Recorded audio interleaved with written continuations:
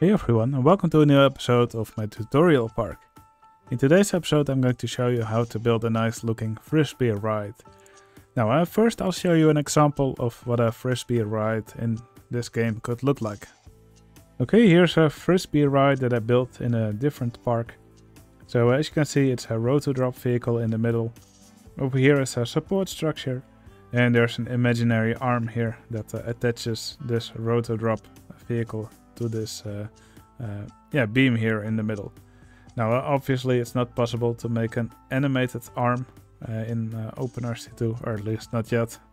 So you'll just have to imagine it. Some people actually draw an arm downwards here, which will look good if the vehicle is stationary here in the middle, but otherwise it will look a bit silly. So for this tutorial today I will build it without one of those arms in the middle. Okay, I found a little spot in my tutorial park where we're going to build this ride. Now you'll need a fairly large area for this ride, especially if you want to make it with diagonal support legs. Now you can also make it more compact by just building the support legs like you would do in a swinging shift, for example. Then it's a lot more compact. But I think it looks so much nicer with them going diagonal, so that's what I'm going to do. Now first I'm just going to select a 9x9 area where I want to build a ride, and I've already pre-selected this area and I want it to be over here. So I'm just going to mark this area temporarily, and then I'm going to start building the ride. Okay, to start off I'm just going to take the Twister roller coaster, and I'm going to place down a station piece here. I'm just going to place it on the ground. And there's several ways you can do this depending on how large you want the swing of this ride to be. Let's see, I'll just go somewhat like this. Or maybe we can just take a large... we'll just take a large horizontal to steep transition. And let's go vertical here. And just to make sure it doesn't fly off the track, I'll just build a quarter loop here. And I'm just going to make an inline twist here. Just to prevent it from flying off the track. It probably won't ever reach here, but it will be nicer if it doesn't actually fall off. And I'm going to do the same here on the back. Okay, and then we place an entrance and an exit. Now, by the way, to build this, I actually had to disable clearance checks. So I was able to build these tracks into each other. Now, we'll need another cheat, which is the cheat to show vehicles from other track types. And I will also show all operating modes and unlock operating limits. And that's just so we can actually launch the vehicle later. So now that we can show vehicles from all track types, over here we'll have to look for the roto-drop. Now I'll just want one train, one car per train, and for the ride mode we'll select powered launch, passing station, and we'll give it 5 circuits for now. And I'm just going to play a bit with the launch speed. Now the ride is actually already functional by now. You can see here we have the roto-drop vehicle, and it now gets launched through the station. Now, and every time it gets launched, it should pick up a little bit of speed until it has reached its maximum speed. Now, I think we can make it go quite a bit higher. Real Frisbee rides usually go above vertical. Well, not vertical let's say we have a bit of vertical track here. It would go above that. Let's put it like that. The arm would be above horizontal. Okay, I'm just going to mess with the launch speed a bit until I find the speed that I like. Okay, I think this launch speed is pretty good. You can see it reaches quite high up here. Maybe a little bit slower, but yeah, this I think this will be fine. Alright, with that the ride is now functional, so now it's time to actually make a support structure for it. Alright, to make a support structure for this ride, I'll just first place a piece of monorail track. Now, let's place it somewhere here in the middle. Over here is probably a good spot. Now, I don't really usually use an exact height. I usually just eyeball it, what I think looks nice. Yeah, I think this is a good height. Let's see what height I used here. So this one's at 37.5. This one is at 55.5. So it's 18 meters higher. I don't know what that is in when you put the game to units to feet or units, but I'm sure you'll be able to figure it out. Now I'm here. I have a piece of monorail track, and right next to it, I often like to put a piece of dinghy slide track. And I also put one on the other side. Move them a little bit lower with the tile inspector.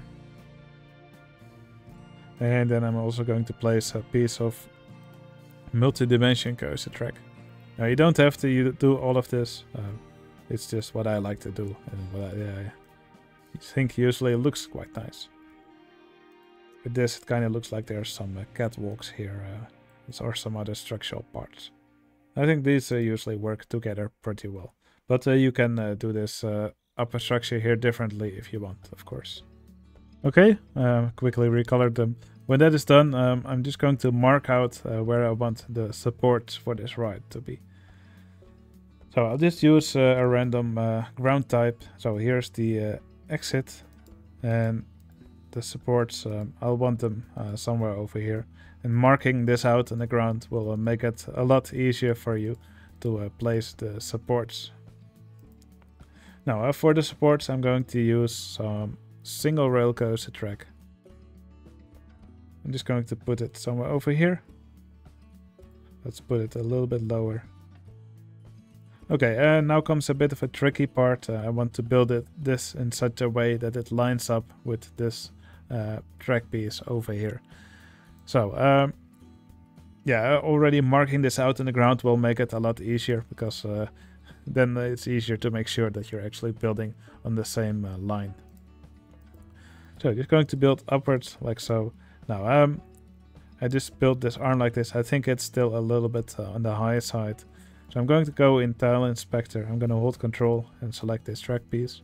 Now, here's something that's important to do. If you move diagonal pieces, you have to make this check mark. You have to enable this check mark here, which says Apply Change to Entire Track Piece. Diagonal track pieces, they actually consist of 4 tile elements. So if you only move this one of them, then it will only be moved from one angle. And then from the other angles, it will not work. So for example, if I uncheck this check mark and I move this track piece down, then if you look from the other angle, the track piece will still be at the same height as it was. So I'm gonna move it up again to where it was supposed to be. And now if I select this check mark, now I move the diagonal track piece down. It should be moved down from all angles. Alright, I think this is a good height. So this is the height that I will use for this arm from all angles. Now, one thing that can be helpful when building your arms like this is to check to enable the cheat for allow building track at invalid heights. Then you can also build track at these heights, in between these heights where you normally can build. Alright, I'm just going to use this to finish these arms.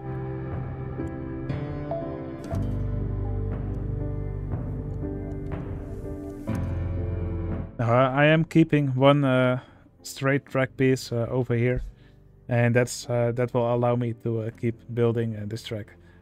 You cannot really copy and paste a diagonal track piece somewhere over here, since it consists of 4 track pieces. So you cannot copy and paste them all at the same time. So that's why I use a straight track piece here. And I will just use this straight track piece, I will just paste it over here, and then I will continue building from over here. So I've selected now, I pressed copy, and then if we paste it here, now I should be able to continue building this second arm here.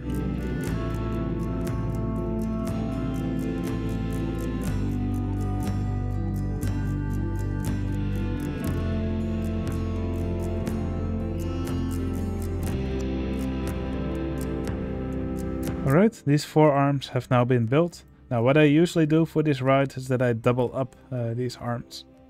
So now they still look a little bit on the flimsy side. So to make the arms look a little bit more sturdy, I built another one of these arms right under them. So for that I'll just move these pieces that I used earlier down by 1 unit. And then I'm just going to continue building from them to make a second arm right under the existing one.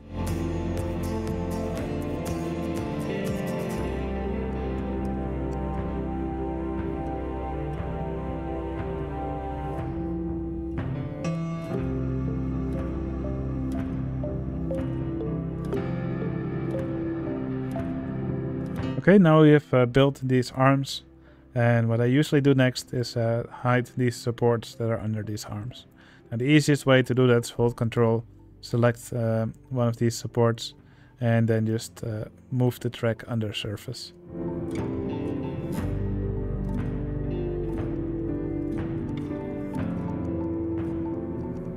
Okay, this original track, we can now make it invisible if we want.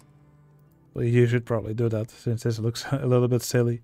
I typically just change it into a lift ride.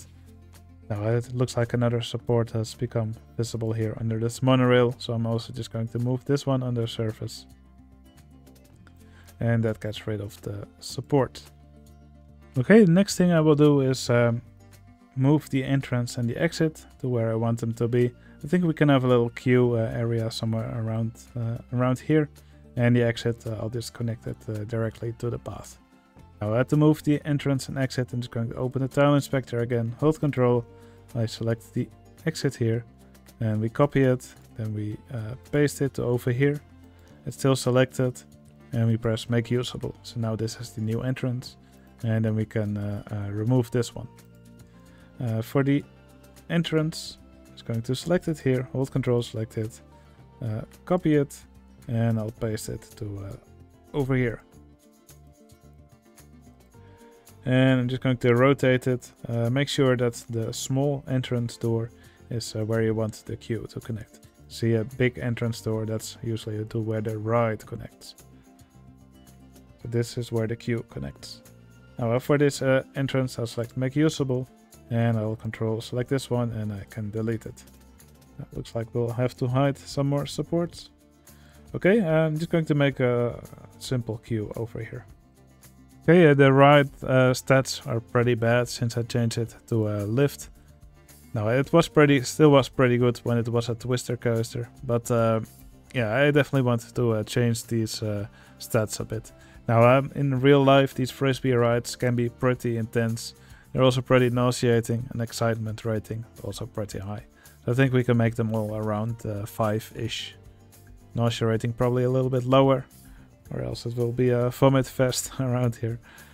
But yeah, I think those would be good ratings that a ride like this would have. Now to change the ride ratings, we go in the ride vehicle editor. I select this ride, and then we can edit the ride stat if we set this check mark for freeze rating calculation.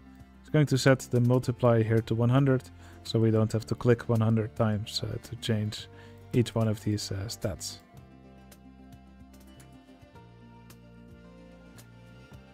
Okay, and then we can open the ride and we should soon see some guests heading towards it. Now with this done, it's time to add a little bit more decoration to the ride.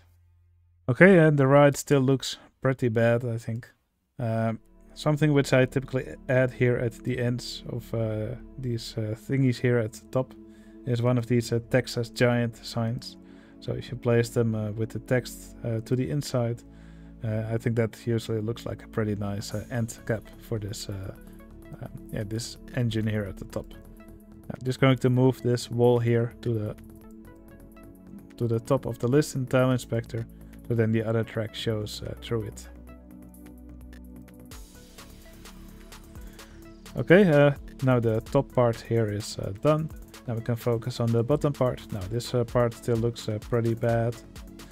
I'm going to lower the ground here a little bit. What you usually see below these rides is a retractable platform, or a platform that slopes downwards when the ride is about to leave, so guests won't slam their feet into the ground. So yeah, I think we can emulate something like that with some of these roof pieces. And here in the corners I'll just double them up like this. And for the middle part, I'm just going to lower the ground a bit. And we'll place a base block here. Let's find a nice one. I think this one will work nicely.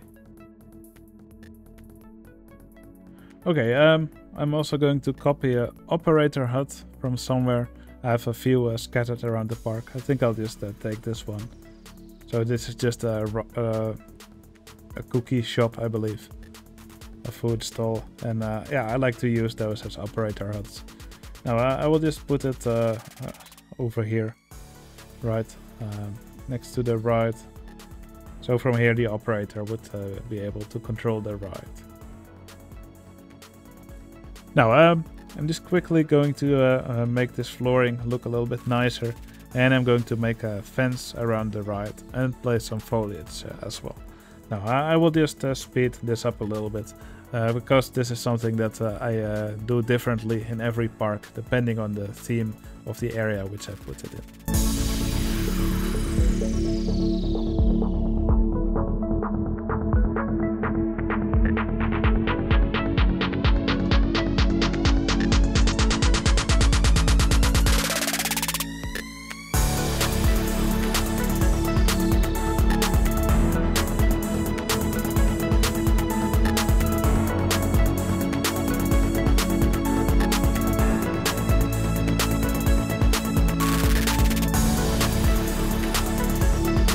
Okay, I put some simple decoration around the ride, and with that I think our Frisbee ride is completed. Now something which I always advise doing for these arms is to put a nice gradient on it. It will always look great, I think. And also here I think it combines well with the cyan that I used here at the top. Alright, to finish off this episode I will once again put one of my patrons in the park as an entertainer.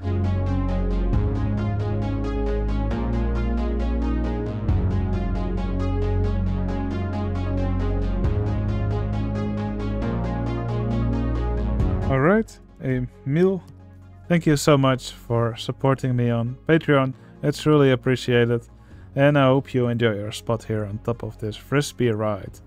And if you're watching this video and you also want to support my channel, you can find a link to my Patreon channel in the video description, and the support is truly appreciated. Okay, that concludes my tutorial on how to make one of these Frisbee rides. I built them in almost every park that I make. And they will fit nicely in almost any park, and they are not that difficult to make. With a little bit of trickery, you should also be able to make one.